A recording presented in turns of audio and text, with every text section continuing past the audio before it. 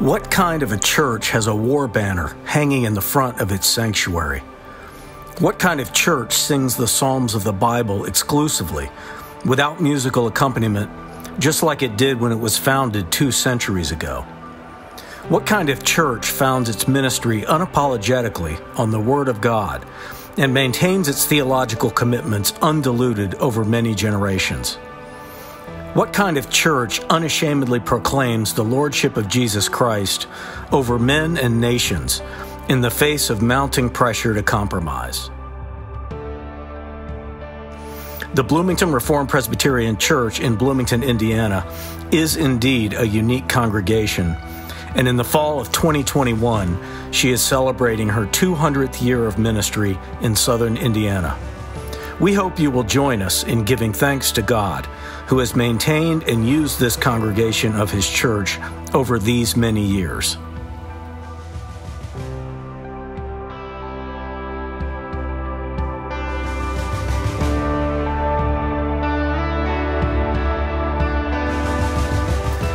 The Bethesda congregation of the Reformed Presbyterian Church was officially organized on October 10, 1821 in Bloomington. The congregation began with just 8 members who had migrated to Bloomington from Chester County, South Carolina. There was a large community of Scots-Irish Covenanters, as the Reformed Presbyterians were called, who had come to South Carolina from Northern Ireland in the latter half of the 18th century. These Presbyterian immigrants came to America in search of economic opportunity and land. They established several congregations in the Rocky Creek area of Chester County in the north-central part of South Carolina, where growing cotton and producing textiles were the major industries. The Reformed Presbyterian Church, with congregations in Pennsylvania, New York, and South Carolina, was formally organized in 1774.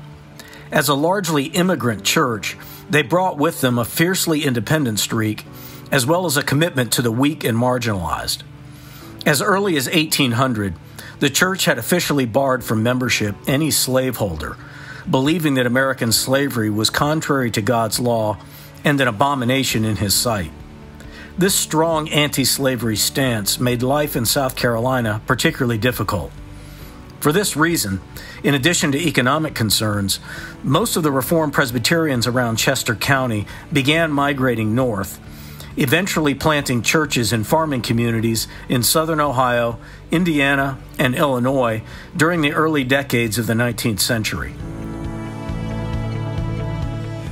I'm James Ferris, pastor of Second Reformed Presbyterian Church in Indianapolis, and one of my own ancestors, James Ferris, was one of those who was in that second generation of people there in the upcountry of South Carolina. The question is sometimes asked, why would the Covenanters in the 1820s have given up all that they had in South Carolina to come west, as they called it? We would typically think of it being north, but they referred to it as being west to Indiana in order to start afresh. And it's a really good question. In the 1820s, Indiana was the frontier of the whole nation.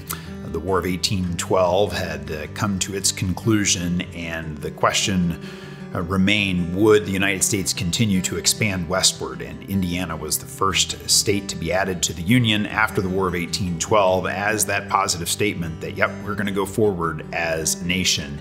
And so Indiana began to be settled, especially from the south, as people came from places like South Carolina, from Tennessee, and from Kentucky. And it was pretty tough sledding for those settlers who came. Indiana was largely a swampland and forest, and it was difficult to eke out a living. And one of my own ancestors, James Ferris, was one of those who was in that second generation of people there in the upcountry of South Carolina. And he was a part of a movement that began to really question slavery and to stand against it. And so the principal reason why the Covenanters left South Carolina was especially over slavery. And James Ferris himself had been principal of the Academy for Boys in Pendleton, South Carolina. And they had tried to work with a number of legislators and others to at least see South Carolina open to people setting their slaves free. But when not even that would work, they finally decided that the influences on their family were just going to be too significant and too overwhelming, and so they decided to make the journey to Bloomington. One group of these Covenanters settled just outside of Bloomington, where the new state seminary, now Indiana University, had opened in 1820.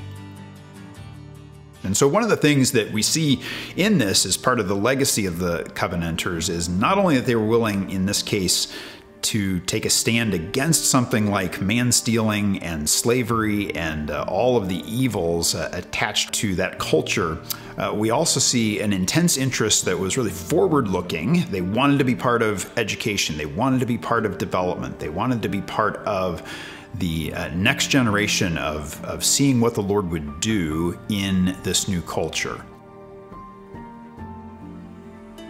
The congregation met in homes and public buildings for a few years, calling its first pastor, James Ferris, in 1827. He came to Bloomington hoping to teach at the seminary to supplement his meager pastoral salary, but ended up farming instead. During the whole time he served as pastor, 1827 to 1855, he never earned more than $180 a year in salary from the church.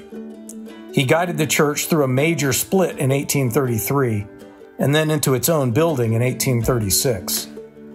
He was an effective pastor and community member and raised 8 children. 4 of his sons grew up to be Reformed Presbyterian ministers.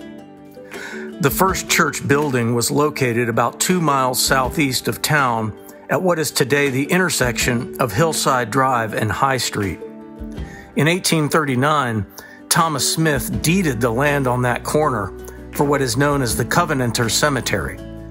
The original church building sat just to the north of the cemetery. Smith, one of the elders of the congregation, as well as Pastor Ferris and others in the church, were actively involved in helping escaped slaves travel north on the Underground Railroad. The Smith and Ferris houses are still in use today as single-family homes near the site of the original church building. The congregation officially changed its name from Bethesda to the Bloomington Congregation of the Reformed Presbyterian Church in 1876. A year later, they moved into a new building just a few blocks south of the downtown area near the corner of Walnut Street and 3rd Street. The church sold the land where the first building was located for $25 to a former slave they had helped named Robert Anderson. Descendants of Mr. Anderson still live at that location to this day. The Covenanter Cemetery Association continues to oversee the cemetery where many significant figures in Bloomington history are buried. The congregation remained near downtown Bloomington until 1927, when they erected a new building on what was then the southern edge of town at the corner of 1st Street and Lincoln Street. The church has continued to worship at this location since that time. The current building was designed by Harry E. Boyle and Company from Evansville, Indiana, and is considered an outstanding example of the Greek Revival architecture that was popular in the early 1900s. Its 25-foot-high ceilings make the sanctuary an ideal setting for the a cappella singing that is characteristic of Reformed Presbyterians. The congregation in Bloomington really has an illustrious history, and it's a beautiful thing. But the thing that is most exciting of all, the greatest legacy, is to see the people who are living today that are loving the Lord Jesus Christ and loving one another and loving their neighbors.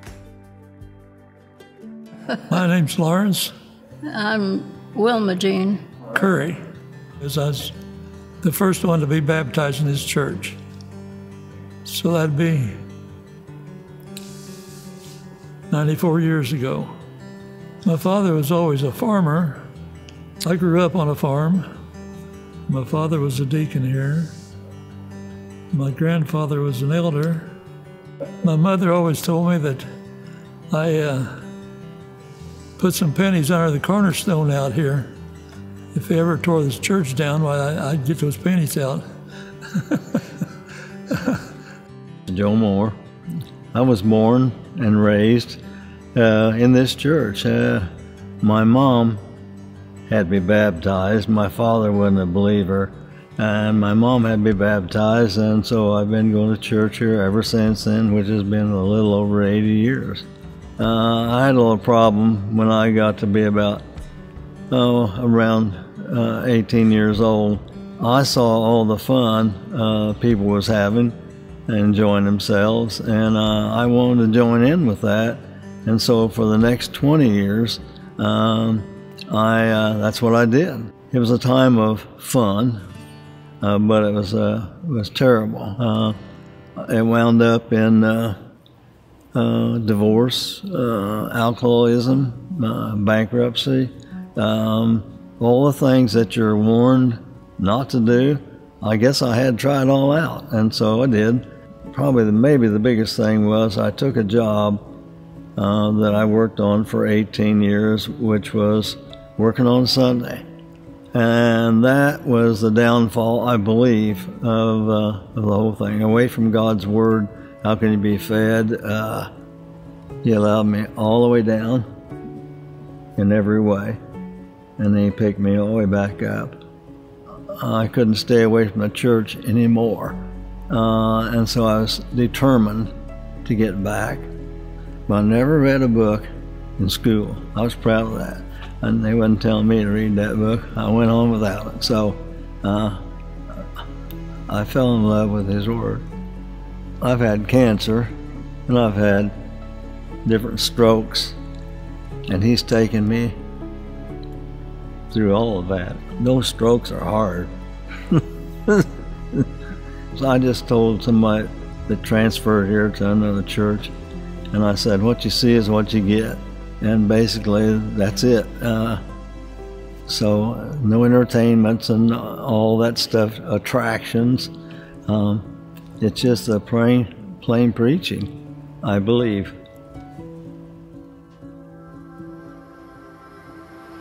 Don and Ellen Moore. One of the questions was, when do you don't remember being here? And I, no memory.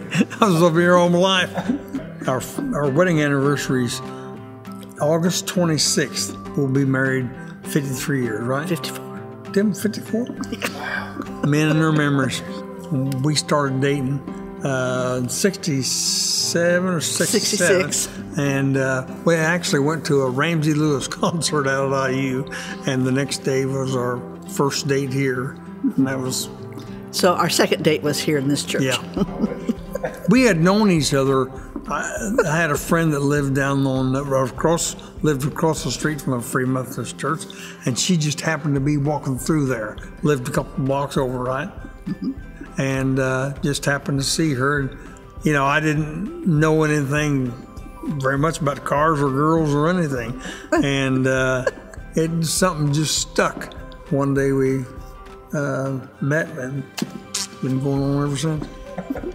We actually met at the bowling alley. One of his friends says, Ellen, why don't you go out with Donnie? I said, oh, what kind of car does he have? What kind of car? It was a 65 Oldsmobile, one of those little 4-speed 442 things. It's beautiful.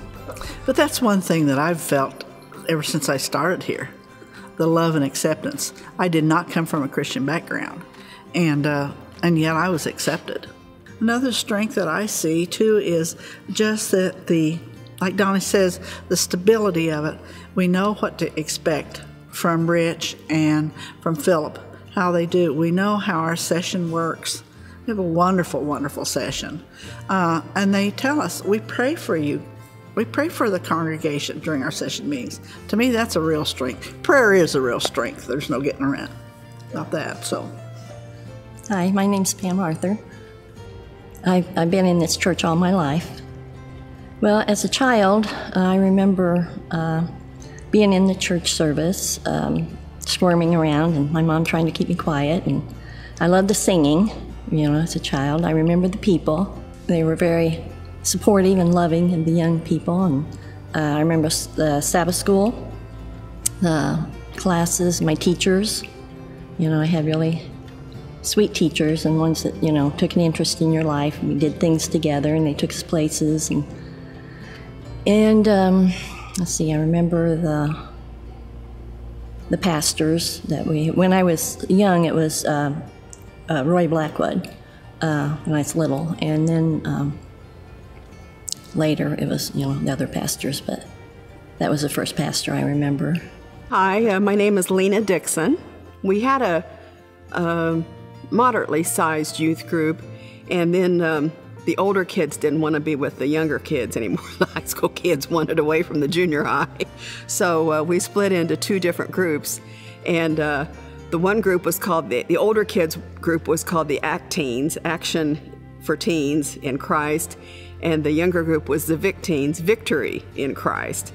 And so we had different leaders and different schedules and things, but usually we met on Sunday evenings before the evening service. We had a lot of senior saints when I was growing up, but they were very godly people, and they really understood life, were there to be an encouragement to you. And we had fun with them. We had all kinds of social parties and different socials and different things. But we would hear them pray for us. And I think that meant a lot to me. Main thing that stands out to me is stability. The Word of God is central. Jesus Christ is central. And I think that's the important thing.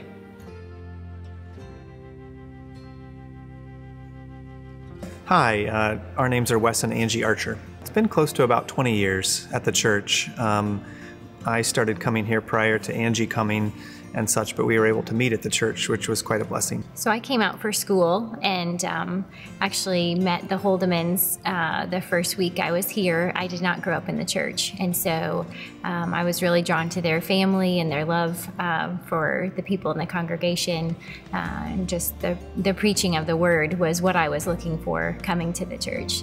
So I came and actually met Wes the first week, and then started coming back, and we were, I think, engaged within the year maybe. So say the friendliness of the folks, the love they have for the people of the congregation, I know was one thing that we were talking about earlier that really was a huge blessing to experience, and then continue. And just the faithfulness of the preaching, just knowing that you're going to hear truth, and knowing that our kids are in the worship with us and growing and learning just alongside everyone else.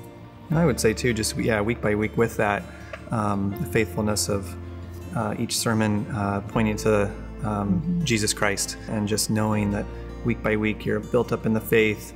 And I think as well, just the love that the congregation has for the kids of the congregation, and investing in Sabbath school program, VBS. The youth group is huge. I know each of our kiddos have been quite glad when they turn 12 years of age to be able to join the ranks of the youth group, and really seeing that thrive under the folks leading that and such. That's been a blessing. Hi, my name is Carrie Knighty. I've been a member of this congregation since 1972. I teach Sunday school, so I love the little bitty ones. So I have 2.5 to 4, really teaching them those stories and watching them get excited. The kids just love those early stories. I've been on the nursery committee early on, and served for a little while. That was always something that's very necessary. Somebody needs to watch the children. But the hospitality committee, I've never been a part of that, and the fellowship committee, I feel like that is one of our really great outreaches. Once you get people into the congregation, those ladies go and they go after it, and there's meals and for students, for young adults. Over the years, I've always felt very supported by our pastors. Our pastors, they'll reach out, they do like a prayer, they pray for like 3 or 4 families every Sunday. So just before that, if your number's up, then you get a call or an email from the pastor saying, what can we pray for you? And that really is encouraging for me to be able to, to know that your church family is praying for you. My name is Ken DeYoung, and this is my wife Carolyn, and my son Josh happened to be around, and so we brought him along today. So we've been here since 1994. 1994, my wife and I relocated down here to work at the university. We've kind of bounced around the country from place to place. Our background is in the Dutch Reformed Church, and so we're kind of a slightly different flavor of Reformed. But when we came down here, we met somebody who was a friend of my father's, and that was Bill Roberts. When we came here, there was maybe 60, 65 people that were worshiping here, which is way different than it is now. It was very small, mostly local people. There was a mixture of people, not a lot of people in our age group. I think they had basically 2 or 3 high schoolers, so we joke about there not being high schoolers. That wasn't really too much of a joke. When we first moved here, we thought it was only for a year. Yeah. So we had no knowledge that we would still be here to this day. So the typical worship service in the 1990s is virtually identical to the typical worship service last week, really. It really is. I mean, the psalters changed colors, and so some, but basically it's virtually identical. But there's a lot of stuff surrounding the worship that did change, because I remember those first years, the lighting in the sanctuary was really bad, and the sound system, oh my, they had 2 systems that were in sequence. So there was a time lag between the speakers in the back of the sanctuary and the speakers in the front of the sanctuary. So it was interesting, because one of the first things they did when they started thinking about, capital improvements and that sort of things, first things they did was lighting and sound system. And man, and the sanctuary is just beautiful. At that time, you weren't so sure about that. When we first came, the evening service was so small that we met here in the Moore Room. For the evening service. And I remember when we started getting more and more people, and suddenly we couldn't fit in the Moore Room. That was such a joyous occasion, We get to move to the sanctuary for the evening service, It was great. This congregation has always been a praying congregation, and I don't know previous to our coming here, but definitely since we've come here, that's one thing that we notice, that people are really sincere about praying for the church, praying for the future, praying for new members, really hospitable to new people. And they prayed very, very diligently that the Lord would grow us again, even after seeing a decline. Just that pure preaching of the word and that prayer and, really, really desiring to do what the Lord would have us do. And He's kept this church going. It's Him.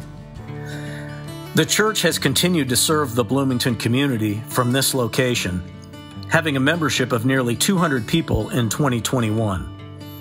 Over its history, the congregation has been served by 21 different pastors, 8 of whom are alive today. When former pastor Roy Blackwood left the congregation in 1961, Bloomington was the only Reformed Presbyterian church in the state of Indiana. Today, there are 11 churches, including the Terre Haute Reformed Presbyterian Church, which was planted directly by the Bloomington congregation. Significantly, the congregation went through a transformation beginning in the early 1990s, when the church's weekly attendance had dropped into the 50s. With a substantial commitment to prayer, evangelism, and outreach ministry, the Lord brought about the revitalization of the congregation. What we've seen is a total spiritual revolution in that congregation. And it was because of the Holy Spirit working through people. And reflecting back on it, I think that is important to realize is the degree to which strong leadership is an essential part of a congregation's life, whether it be spiritual or physical or otherwise. I came to Bloomington as a student at IU, and one of the reasons I came to IU was because of the church. And I find this not atypical, because there have been a number of people that have been drawn to the university because of the church. And I just joined the crowd and came there in 1963. One of the pastors, associate pastors that we had there, over the years, commented in his terminal exit interview how he had been advised not to go to Bloomington because it was like going into a place where, they'll, as he said, they would eat you up, meaning the pastors didn't stay for very long. I really think that there was very little attention to the personal welfare of the pastor. That may seem unfair, but I really think that's what was going on. And that has changed dramatically over the years, dramatically. So that now the pastors are, I think, cared for very well. When we came to Bloomington, the congregation, I can't recall, I don't recall what the membership number was, but I can recall the fact that the mean age was probably around 60, 65. And I remember our own children were some of the very few children that were there. The pastor had some kids, and we did. And the spiritual life was modest at best. We tended to be more inverted. Yeah. You know, we stuck to ourselves. Pam Arthur used to say when we went to church camp that we were kind of cliquey because we still sat with our own group, you know, and that sort of thing. But I think in recent years, in the last 25 years, people are much more comfortable with discipleship, I think. I think we have, the ladies are comfortable doing Bible studies. Of course, we used to have Phoebes a long time ago, and the ladies would gather. But, and I think there's just not only the physical, the numbers, the numerical, but the spirituality, I think, is better, at least for me. I just have to say for myself, that there's just more roots there now. When Bill Roberts arrived, it became very clear through his quiet, thoughtful leadership that he was a visionary. I'm not a visionary. And I like to say Bill could see around corners. He saw a future. He wouldn't say that about himself, but it was very clear. And he saw a future for the congregation I think many of us didn't see. In an effort to help the congregation see its own shortcomings, if you will, as well as assets, we did a lot of planning. We did a lot of evaluating where we are now, where we believe God wants us to be. I can remember making visuals back in the days of overhead projector, putting them on the screen, putting them in front of the congregation. And I remember the reactions, specific reactions of several people there at that time, recognizing the fact that this is a congregation that's dying. I mean, the congregation, shortly before we were here, was, I mean, they had been declining and declining since Roy Blackwood was here. And they had a meeting where they just sort of plotted all the membership, and they watched the you just plot a line through it, and eventually you get to 0. So 0 is when there's nobody here anymore. And I forget what the year was, but it was, it was a long time ago that it should have been at 0. And so I remember then it was Ruth Dixon, I think, was the person who sat up and said, well, we just got to do something. They had congregational meetings and trying to, think things through and what we were going to do. And, they started making plans as to what to do and had a kind of revitalization project.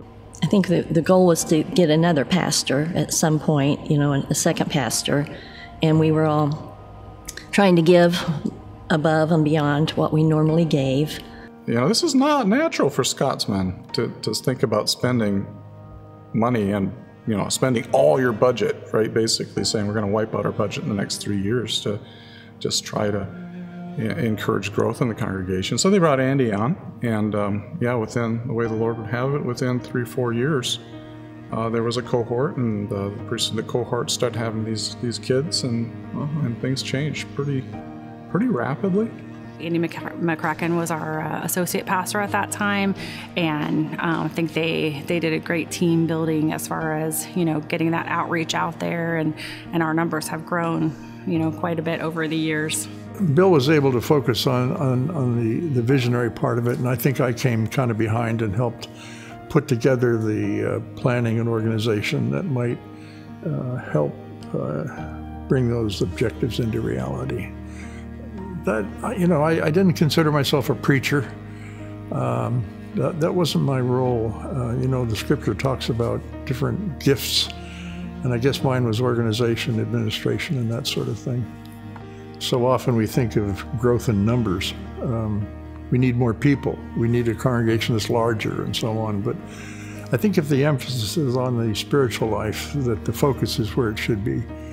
And so this is, I think, the biggest change that has taken place over there in the years that I've been involved.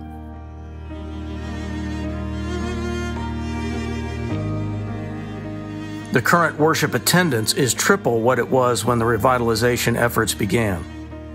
One of the initiatives of this program was the calling of a second pastor to aid in the work. It was an unusual move in those days, but it bore significant fruit. The congregation has remained committed to the concept of team ministry and has benefited tremendously from having multiple pastors serving together since that time. Hello, my name is Philip McCollum, and I'm one of the pastors here. I serve alongside Pastor Rich Holdeman, and I've been here 3 years. I came originally from Belfast in Northern Ireland, and the church here called me to be their second pastor back in 2018. And so I moved here with my wife and 4 children, since settled into life in Bloomington, the community, and then also here in the church. Yeah, so Bloomington has 2 pastors, so I work alongside Pastor Rich Holdeman, and that's been a huge help in that 2 men working together, supporting one another, encouraging one another, and then just sharing the workload is a blessing. So normally Rich preaches in the morning, I preach in the evening, and as a team ministry it's worked well together. Yeah, the church has grown in the last 3 years since I've been here. As a church, I think it's a unique church in this community because it's a church that loves God's Word. And that's evident by the fact that we have an evening service, which is well attended. Normally when there's an evening service, it's pretty sparse, but people come back and they want to hear God's Word.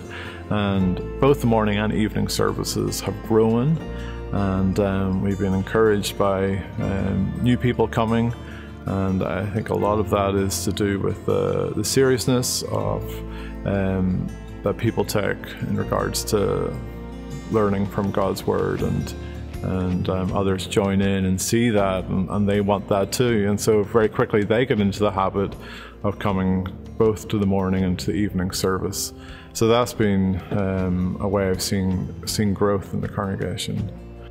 Hello, my name is Rich Holdeman, and it's been my pleasure to be a part of this congregation for nearly 30 years since I moved to town. First, I was a member of the congregation and then served for 11 years as a ruling elder, and then I became one of the pastors here in 2005 and have been serving in that capacity ever since.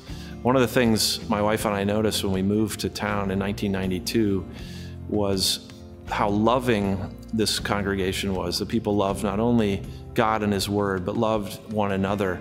And at that time, the church had been through a period of decline and was just committing itself to a period of revitalization. They'd called a second pastor in Andy McCracken to come, and they had committed a lot of resources, prayer, and effort into revitalizing the congregation. So we were blessed to be here during a time in which the congregation has tripled in size.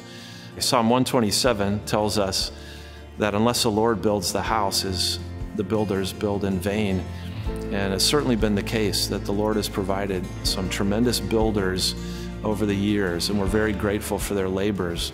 At the same time, it's also very clear that the Lord Himself has been at work in revitalizing this congregation and sustaining it and in using it for His glory. Yes, this past year with the pandemic certainly did bring changes to the church here, like for all churches, and live streaming was a new thing for us. It wasn't something that we had even considered beforehand, and now the services are live streamed both morning and evening. And initially that was how the congregation met, was online for a number of weeks, and then very quickly we got services back in person again.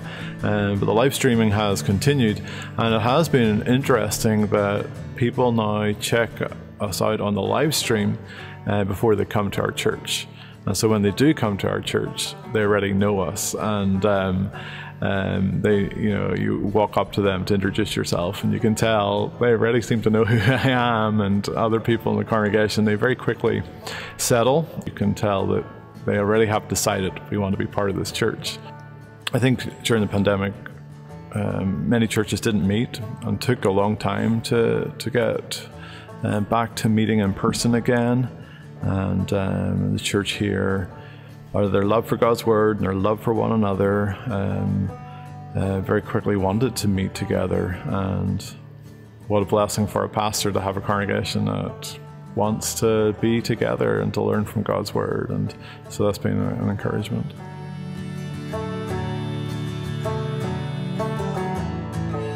We are the Ship family. Stephen, Sarah, Joseph, Isaiah, Nora. And I'm Daniel. Daniel, Oliver, and Maggie. Yeah. I had the blessing of growing up in an RP church, and we both were mentored in college at an RP church, and so this was just, we loved the RP church anyway, but this particular congregation we'd never had the pleasure of worshiping with or knowing, and so when we visited, just the warmth of the greeting and how quickly we were just enveloped in the congregation here was a blessing. Well, I might let the children chime in. I think certainly one of the things that stands out to me is what Sarah said, which is the warmth of the church. And kind of combined with that, it's the warmth that's not the product of everybody being exactly the same. You have people from different walks of life, different ages, different backgrounds, and yet there is a common unity in Christ, and so that makes it a really special place. So one of my favorite things about the church is the pastors and how encouraging they are, and how they faithfully preach from the Word each week. And I can't count all the times where I've been just blessed and encouraged by their sermons. But also, I've had the privilege of getting to know them more personally. Almost every week, I either talk to one of either Pastor McCollum or Pastor Holdeman. And I'm even working through a book with Pastor McCollum, so it's been great to just have the opportunity to get close to my pastors and know them and be able to come to them with anything, pretty much. One of the things that I think struck me first of all, and something I really love, is just the singing and how it's focused on the Word of God, really, but then it's just at the same time beautiful in a way that's also unique, because most churches, they have more instruments, and we do it a cappella with just our voices being lifted to God, and I think that's really special. I've been in our youth group since like 6th grade or something. It starts around then, but I think it's just really fun because like our youth group is a mixture of like a Bible study and being able to just like have fun and games. So there's like a fun mix where you are just being kids together and growing up and having fun, but also studying the Word of God. And yeah, I think Pastor Holdeman is there most every week to just talk about the Word with us. So it's great. As a parent, I've been impressed with whether it be in youth group or just what I see on Sunday mornings, the way that youth of different ages are mixing together. I think it's often the case that youth maybe are siloed one with one another from the rest of the adults, or even within the youth, they're kind of siloed by grade. And I don't find either one to be the case here. You get a lot of mixing of children of different ages, and then children, of course, are with parents in worship. And so yeah, there's a youth group, but it's just been a really healthy dynamic and clearly a blessing for my children. We recently had our VBS, and I love that a church that is our size can run a VBS, and it's very humble but beautiful. I love that you have all of the kids attending, and then when they age out of that, the very next year they're there volunteering, and so everybody is involved at some level, either receiving the teaching or investing in the next generation, and that's really beautiful.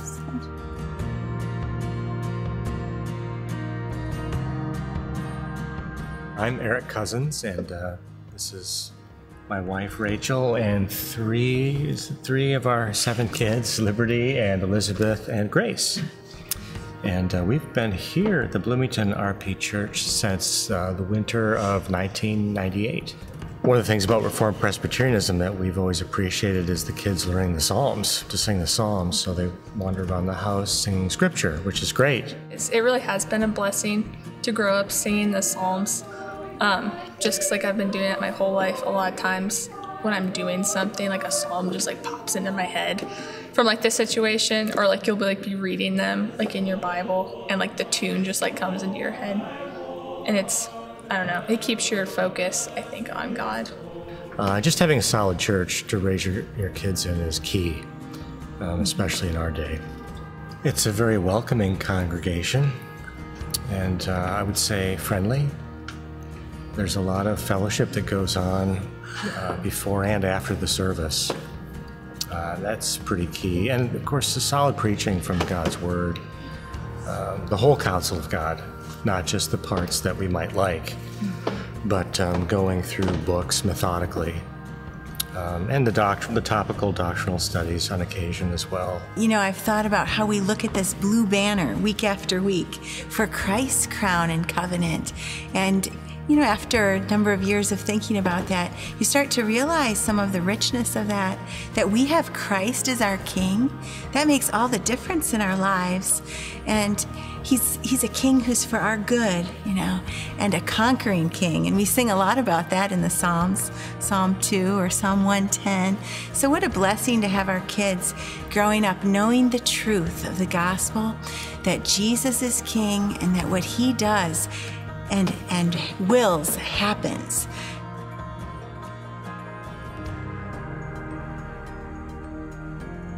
My name is Jermaine Cochran. I am a member of the Bloomington RP Church. So what attracted me to the church is my husband. So we got married. We met in 2012. We got married in the Philippines, and it took a year for me to get to the States. So what attracted me to the church was that this is the church he was going to. I had visited it when we were still dating, and so I knew this was going to be the church we were going to go to. Now, I come from a church back home, which is like, at our height, we were like 5,000 strong. It was a Reformed Baptist church, but it was Reformed as well. But because it was 5,000 strong, you know, after the service or even before the service is done, people are like rushing out because they got to get to that restaurant before everybody else gets there, and so they have a spot, right? So. But here, the norm is people stay, sometimes like for an hour, just talking to each other, which is wonderful. There's so many things that makes this church different and good, because you can be different but not good, right? The fact that we have centuries of history in this town is a big deal, because I'm sure you know your Christian history. You know, you can have a church be strong for 20, 30 years and then it's gone, right? But that we've been here 200 years is a big deal. So I'd say this church is very loving. We do families very well. We are very committed to Reformed theology. Sing! Oh, we can sing your ears off. A cappella too. And just really mature leadership. Yeah. As the congregation gathers to celebrate the milestone of its 200th anniversary, we marvel at the work of God among us. Jesus is fulfilling his promise in Matthew 16:18 to build his church. Today we have a significant ministry to internationals through our English as a Second Language program. We host a Chinese-speaking congregation in our building, and we have an active youth group of nearly 30 young people. We host Bible studies, outreach efforts, prayer groups, and a discipleship program. We have been blessed to continue our ministry to the Indiana University community and rejoice at the number of students and families who have made us their church home while studying in Bloomington. We pray that by God's grace, we will be enabled to continue serving King Jesus for another 200 years or until the Lord returns, whichever comes first.